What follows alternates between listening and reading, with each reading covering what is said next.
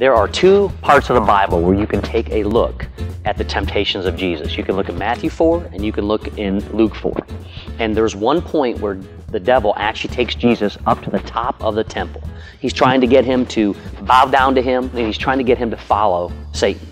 And yet Jesus stands tall. Did you know that Jesus had a half-brother by the name of James? And the reason I say half-brother is because James had an earthly father.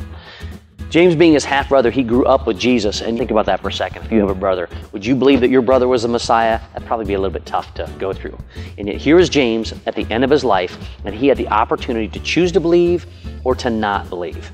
Now, I want you to read those accounts in Matthew 4 and in Luke 4, because I want you to think about the temple and where he was. Because James had the opportunity to bow down to this world, and he chose not to.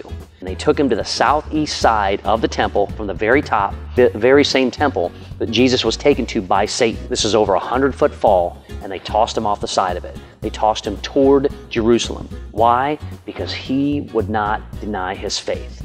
Why would he not deny his faith?